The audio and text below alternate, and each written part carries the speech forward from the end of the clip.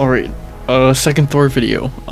Gorr 55 Universal Alien, so you gotta use them. Yeah, build is the same as it was, whatever, like 2 days ago, 3 days ago. Yeah. Again, that's still not rolled well.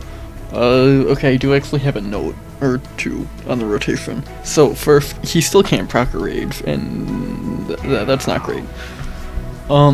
If, like, for the 6th skill, you can just do 5 into 3 and then into 4, and then just let the 4 play out until you can use this, until, like, the rage actually procs, and then you can do the 6, and that works pretty well.